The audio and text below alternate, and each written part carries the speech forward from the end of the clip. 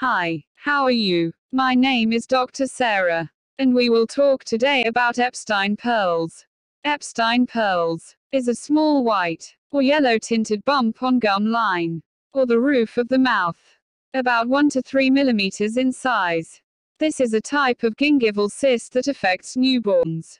Epstein pearls are common, occurring in 60 to 85% of newborns. Its cause is due to trapped skin during the development process. Epstein pearls don't cause any symptoms beyond their appearance, and it's not a sign of anything. Epstein pearls are harmless. If your baby is showing signs of discomfort, there may be something else going on. Epstein pearls tend to go away on their own within a few weeks after birth, but may persist for several months. Epstein pearls don't require any kind of treatment, just reassurance. Differential diagnosis. Natal teeth.